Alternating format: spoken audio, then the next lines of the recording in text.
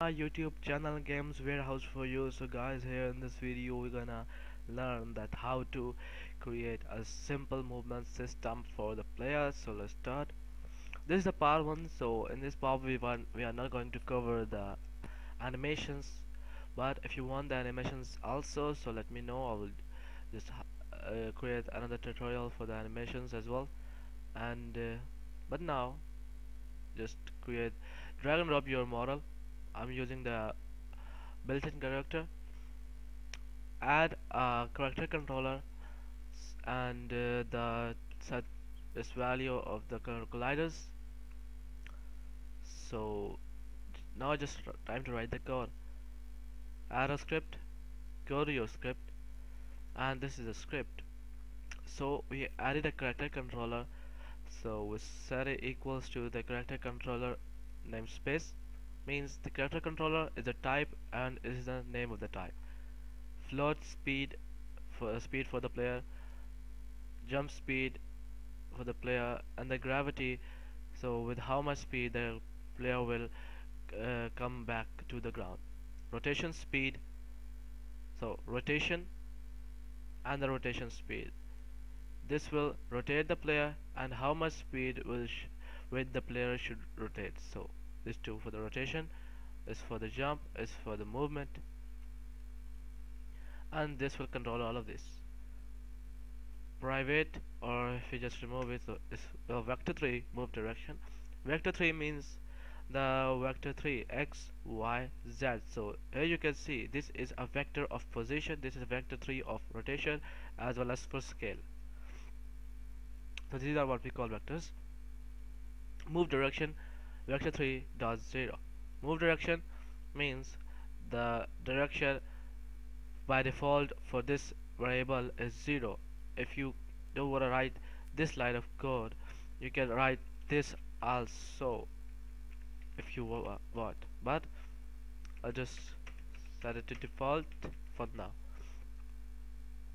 Void start character controller is equals to character controller, which is added to the player.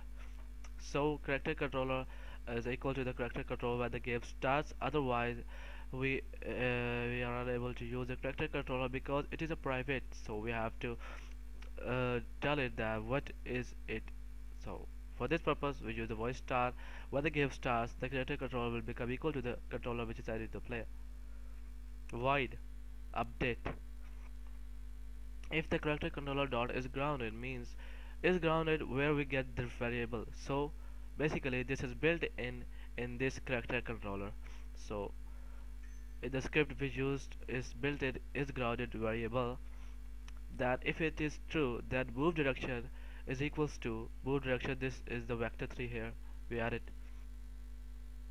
is equal to new vector 3, means that whatever position on he makes a new direction, new vector, and continue its motion from that vector. If we didn't add the new add this vector 3, so whenever I just press the next button, means the W key, he will start moving from the default position. So this is why new vector is used basically. So vector 3 means x, y, z. I don't want it to move on the x-axis as well as on the y-axis, so I said 0.0 f means the float value, 0.0 f on the xy axis, but on the z-axis I set that the vertical input will be on the z-axis. As you can see that on the z-axis player moves, so this is why. Okay, I hope you understand it. And move direction multiplied by speed means this input will be multiplied by speed, and as well as multiply it with the time dot delta time. Okay, so we get a smooth animation in any kind of computer processor. Okay, and move direction is equals to transform direction move direction, means that whenever the transform position it is, means that if we didn't add this line of code, when I just rotate the player and press the upper key, so he will just move on the straight direction, he will not rotate whenever the rotation position, whatever the rotation position, he will move rotate. So if I want him to rotate go on the rotated direction where his face is directing goes there. I think we should remove this line of code, then you will understand it better when I just add it again. Okay, simple. Now move direction, input the vertical multiplied by speed and the time dot delta time. If I get the input of jump, move direction dot y is equal to jump speed, means this y, why did we add it on the y-axis? Because the player goes up on the y-axis, so the jump speed is added to the y-axis. So with jump speed 8, he goes 8 feet up on the y-axis, and as well as come back with the gravity scale. So this is the gravity with this speed. So where yeah, with this speed he will come back every second. So that's all of this purpose. This and this are same. And the rotation, for the rotation plus equals to input dot get axis horizontal rotation. This is the rotation variable we used for the rotation. Plus equals means whenever I press the get axis of horizontal keys, which are A and D, this will be multiplied to the rotation speed. As well as same here, these two lines of code working these. So here we added the one line of code working this process, as well as time to delta time. Here we added the same thing, but we wrote it into two lines, and here we write it into one line. Transform your Euler angles, I don't know what to pronounce it. Transform your Euler angles equals to the new vector 3. So Euler angles means transform means the position transform.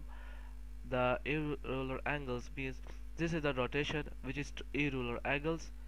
So I don't want it to move on the x or y, so I set this values to 0 and 0, but on the y I set it equal to this rotation.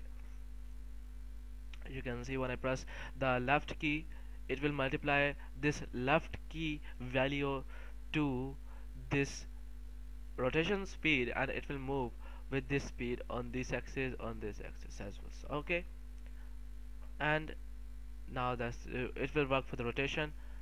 And move direction dot y gravity, it comes down. I think we should add it near to this thing.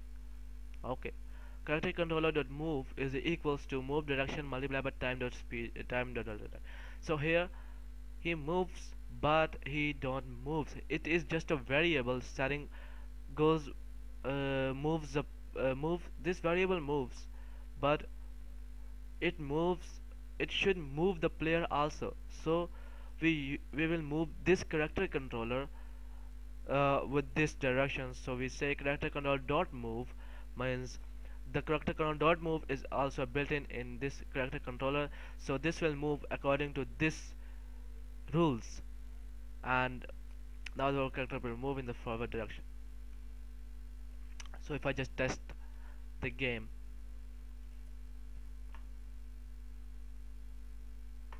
so here you can see, sorry, speed to 30. So here you can see, but I just said it that I removed one line of code. So here I rotate it, rotation speed to 80. I just rotate it, it rotates. When it goes straight, he goes straight. I don't know why. Where is this line of code? Wow, what a miracle. Okay, that works fine. I think we should save the script. That works. Yeah, now it won't work. It is preloaded. It's working on the preloaded script.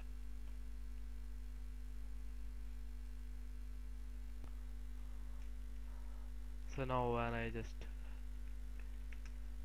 move, it moves, rotate and move, it still move on the forward direction. We don't want it, we want it to move where his face is facing, the direction. He move on the direction where his face is facing.